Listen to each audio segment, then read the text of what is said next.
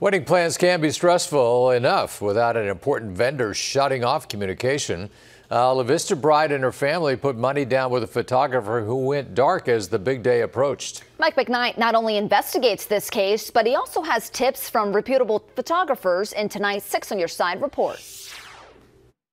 After getting engaged, Becca Odom hired MOXX or Mox Photography for wedding photos. But she says without warning, they dropped out of the picture. I just tried to reach out on every platform and nothing. If she doesn't want to do it, I want my money back, and blocking and taking people's money isn't the way to do it.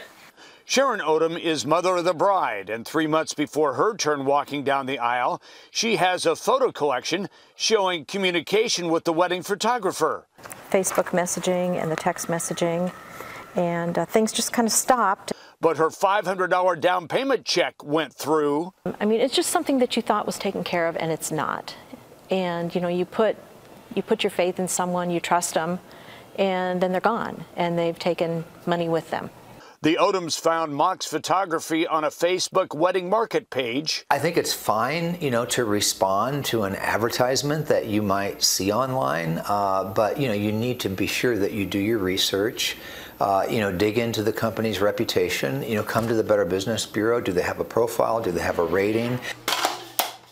Full-time wedding photographer Chris Tierney averages 40 ceremonies a year, and he says paying half down is standard practice, but warns that brides and grooms should get more than a snapshot resume. Yeah, maybe just I like their pictures, but before I say give them any money, I want to meet with them, I want to talk with them, and I want to see a little bit more in depth of their work.